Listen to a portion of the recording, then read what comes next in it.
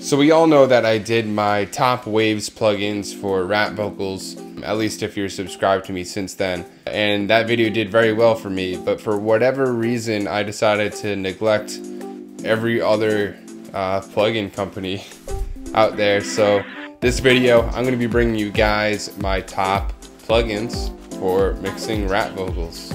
Waves included, waves not included.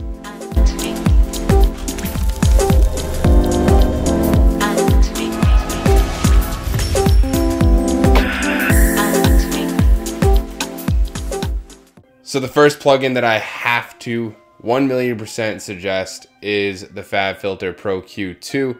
It's my hands down favorite EQ. It lets you visualize things, which is really nice.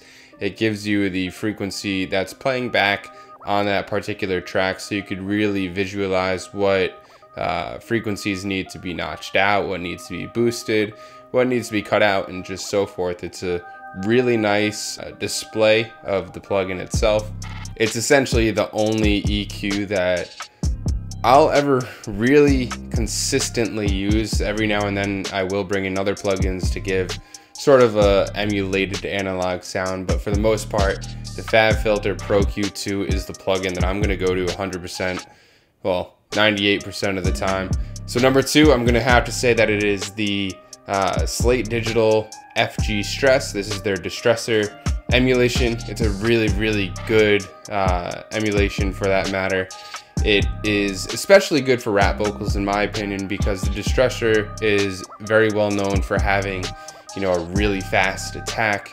You could really compress vocals and make it so that way they cut through essentially any mix. And this is essentially a punch for punch as far as what options are available on the computer emulated plugin version and the hardware unit. So it's a really good match to what the actual unit is. Of course, this is part of Slate Digital's everything bundle, so if you're interested in this, definitely recommend checking out their site to see what their pricing options are. Third, if you don't want to go the Slate Digital route, there is the CLA 1176 or the CLA 76, I believe it's called.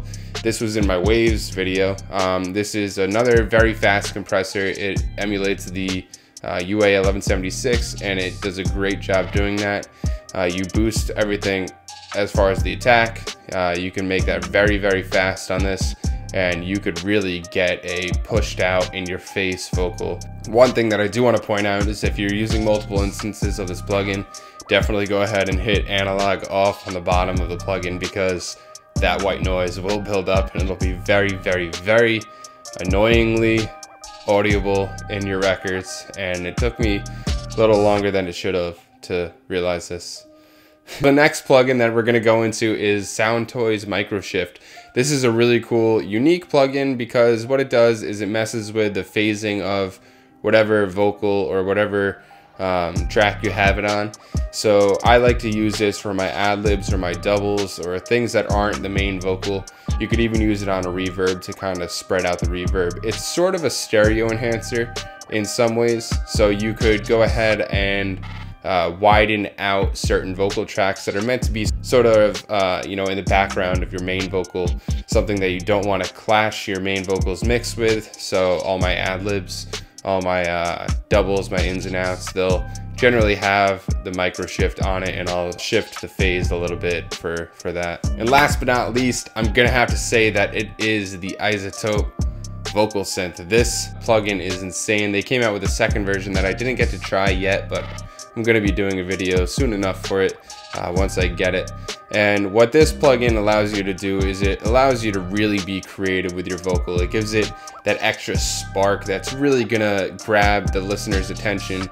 You can do some crazy effects with this, whether it's just a simple delay, or you could use like vocoder style synth-based effects on your voice, and you could essentially transform your voice to some really interesting and unique tones that you could kind of even try to signature for yourself. So that's really cool. I love using this plugin, especially when artists are looking for me to bring a creative flair to their mix. And for that, I'm always gonna pull up the iZotope vocal synth. So that's probably my favorite plugins that I like to use on my rap vocals. you'll find my sessions full of these plugins. 9 times out of 10, they'll have at least one of these plugins. Actually, scratch that. Probably 10 times out of 10, they'll have at least one of these plugins. But it's a great list. Definitely check them out. I'm going to leave everything below in the description as far as, like the links on Sweetwater or Amazon, whatever it may be. So you could definitely check it out. Check out all of the companies' websites as well, because they're always coming out with new plugins, and these are some of my favorite plugin companies as well. So without further ado, leave it in the comments below. Make sure you subscribe, and I'll talk to you guys soon.